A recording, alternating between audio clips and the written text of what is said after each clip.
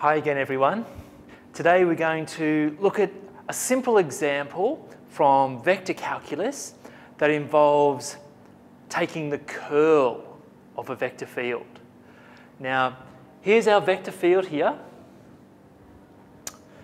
and we're asked to take the curl of this vector field. Now, curl is one of the basic operations in vector calculus. Now, loosely speaking, we can think of the curl of a vector field evaluated at a point to measure how the field swirls around that point or rotates around that point. Okay, I'll talk a little bit more about that at the end, but this example is just simple, straightforward. Let's just take the curl of a vector field. Okay, so how do we do it? Well,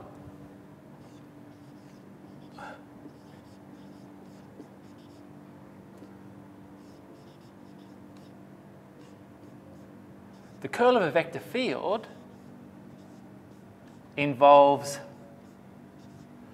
this nabla or del operator and the cross product. Okay? Now, this del operator, it's a symbolic vector, and it is the following.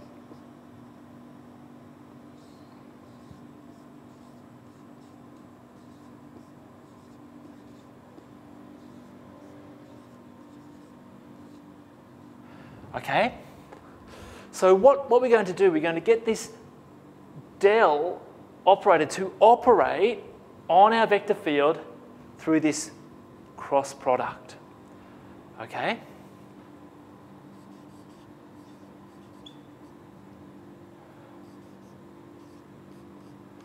So let's write this as we would a normal cross product.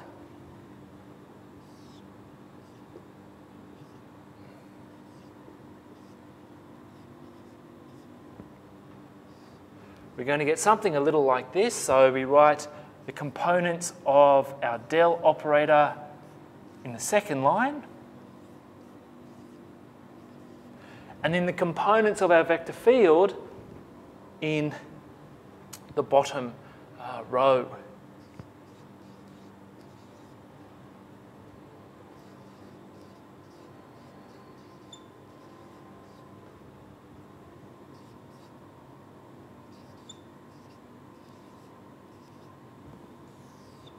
Okay, so we're going to expand this and produce a new vector field.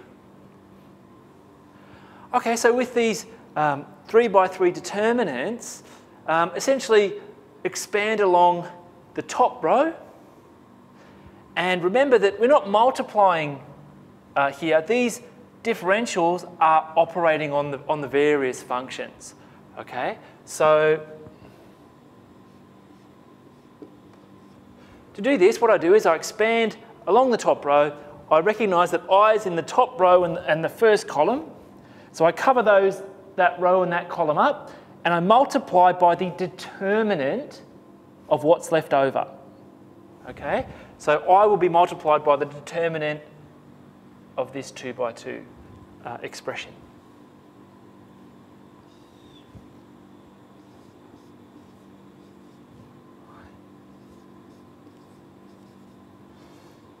Okay, so that's cos x, y, z, and x, y squared, z cubed. Okay, so now I move over to j. J's in the top row and the centre column. So I cover those up and I multiply j by the determinant of what's left. Okay, now don't forget, a minus sign needs to go in front of this j here. A lot of people forget the minus sign.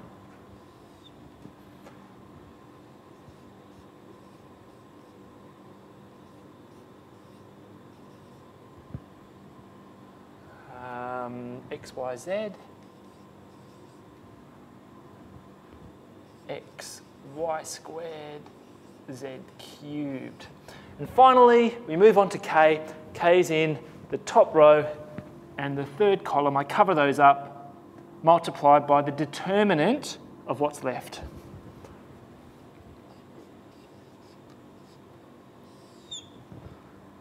So it's going to be something like d dx d dy x, y, z and cos x, y, z. Okay, so now we've broken it down to 2 by 2 determinants multiplied by the ij's and k's. So remember, with 2 by 2 determinants, we do a cross multiplication. So it's this times this minus this times this. But remember, we're not really multiplying here. These differentials are operating on these functions, okay? So d dy of this will give us 2xy z cubed minus d dz of this. So we get xy sine xyz. Okay? So now we move on to the next one and expand that one as well. So it's again the cross multiplication, but remember, we're not really multiplying here.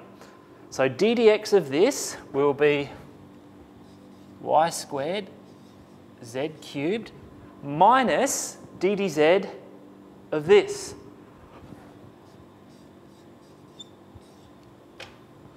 Okay, and lastly, we continue on.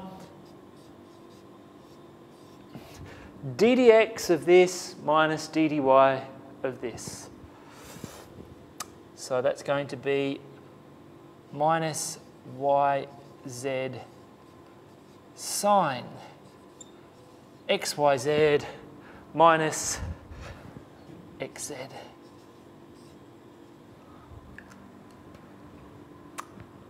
Okay, so we've produced the curl now, the curl of this given vector field. Notice that it's a vector field itself, okay? But I guess a good question is, what does the curl measure? What is it?